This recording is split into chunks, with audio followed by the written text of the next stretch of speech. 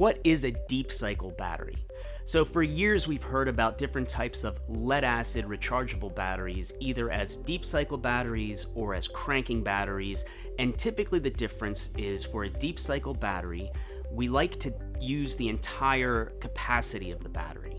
So we drain the battery from full to empty, or as close to empty as we can while we're using it, and then we charge it all the way back up to full.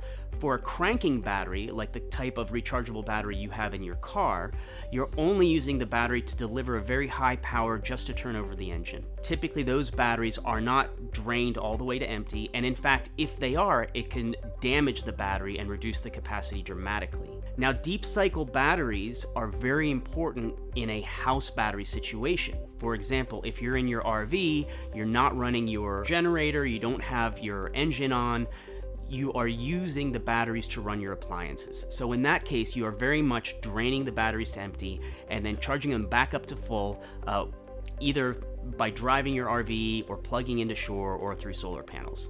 So the nice thing about lithium is it's a really good deep cycle battery. And what I mean by that is it's not damaged, or the capacity doesn't degrade if you discharge it very deeply, even down to 100% depth of discharge. So a deep cycle battery is a rechargeable battery that can discharge deeply, recharge over and over again without losing a significant amount of capacity that can last many, many cycles. For lithium iron phosphate battery, we're talking thousands of cycles before we see any significant degradation.